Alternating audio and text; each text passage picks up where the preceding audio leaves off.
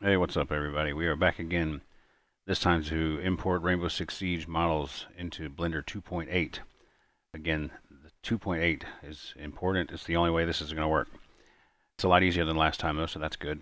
I'm going to delete everything in our scene and center our cursor to the world origin. And if you look down here, you'll see objects 0 of 0, and that's important. So you want to make sure that everything is deleted. You have nothing here.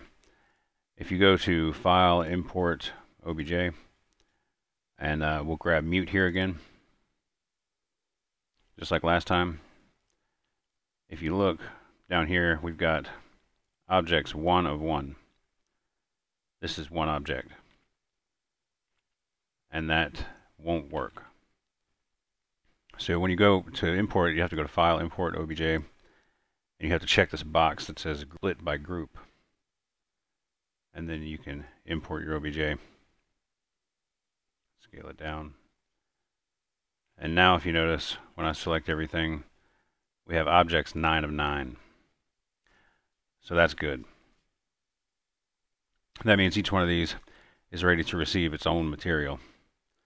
And we can build those a lot easier now. If you go to Edit Preferences, Add-ons, and you add Node Wrangler, type Node in the search box, it'll pop up. Click the little checkbox, click your hamburger menu, and do Save Preferences. That will allow you to do this, which helps us easily build the materials. We go to Shading, and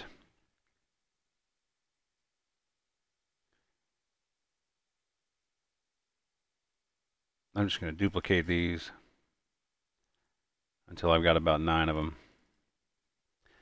And we'll do the legs first. So I right click on the legs, click on the principled BSDF shader that is loaded by default now when you make a new material.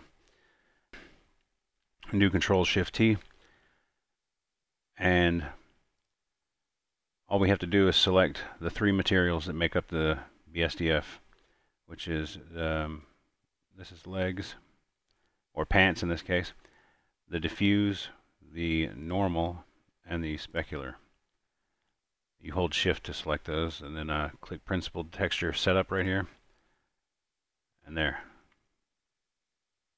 That easy. You've got the pants done.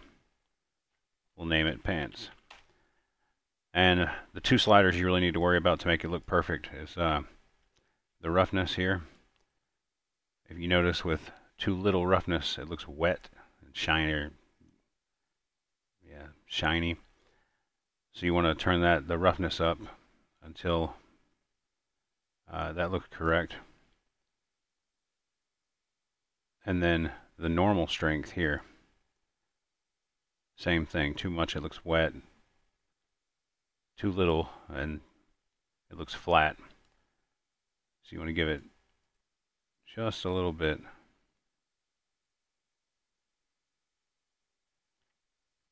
There you go. So we've named that pants. Now, when I went to File, Import, when I did the Control-Shift-T here, we need to see what the rest of these are real quick. So we've got accessories, badges, gloves, headgear. So I'm just going to click a blank one. I'm just going to click one of these objects here to get it off of the pants so I don't change the material.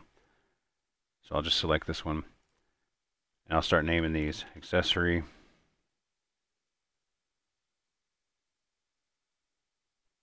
headgear, gloves,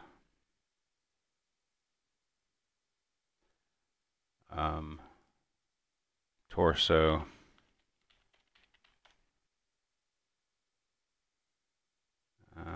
what else was there?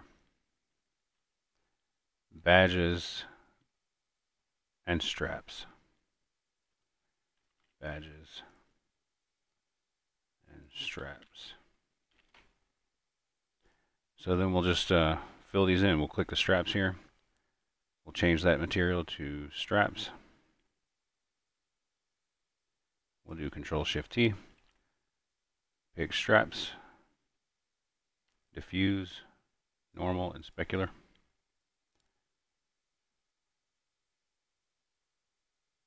This is accessories. We'll change that to accessories.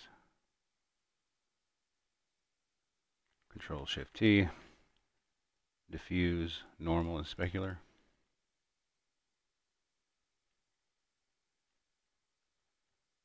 This is torso. Change it to torso. Control Shift T.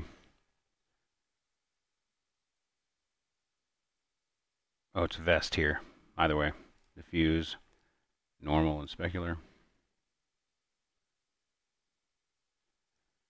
This is gloves, which it's his arms, but it's called gloves in the file.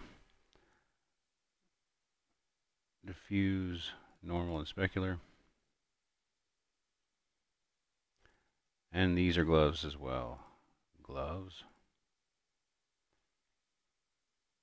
This is headgear. Control Shift T. Diffuse, normal, and specular. And we're going to make a new material for the visor, the glass here. So I'm going to go change this to one of these blank ones. Call it visor.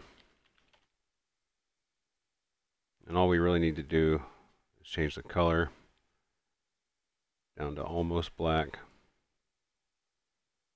And we're going to change this roughness. If you remember, it looks wet or shiny if there's none.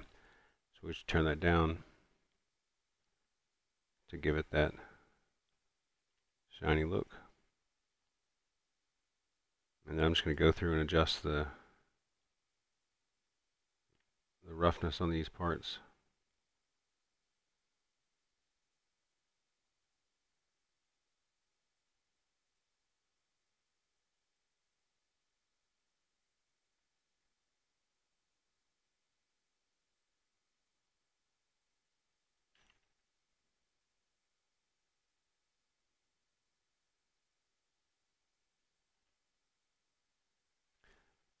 And that's it. Even easier than last time, right?